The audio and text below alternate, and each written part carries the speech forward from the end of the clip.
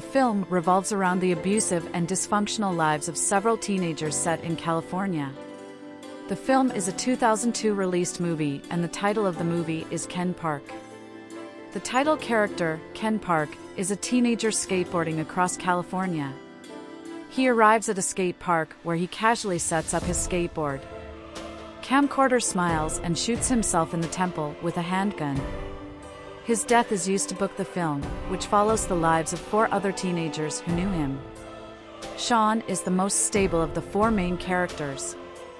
Throughout the story, he has an ongoing physical relationship with his girlfriend's mother, whom he tells that he fantasized about being while having a physical relationship with her daughter, Hannah.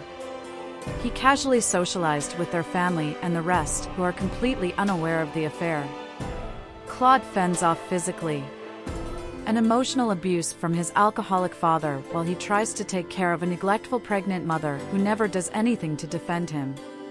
Claude's father detests him for not being masculine enough.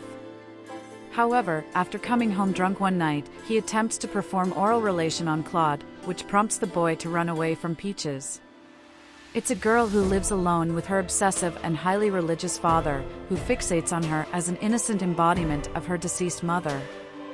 When he catches her having a physical relationship with her boyfriend Curtis, whom she has playfully tied to her bed, he beats the boy and safely disciplines her, then focuses on her to participate in an indisputable wedding ritual with him.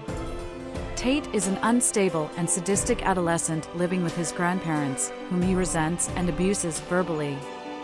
He engages in autoerotic to a video of a woman playing tennis.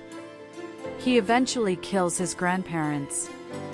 In retaliation for petty grievances and finding it arouses him physically, he records himself on his tape recorder so that the police will know how and why he did it, put his grandfather's dentures in his mouth, and fall asleep.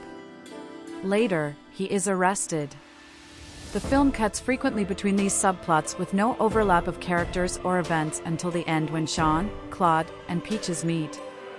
In a game of Who I Am, afterward, they refer to an unnamed person they know who is now dead. The film cuts to a title screen, followed by a flashback to before the openings. Thanks for watching.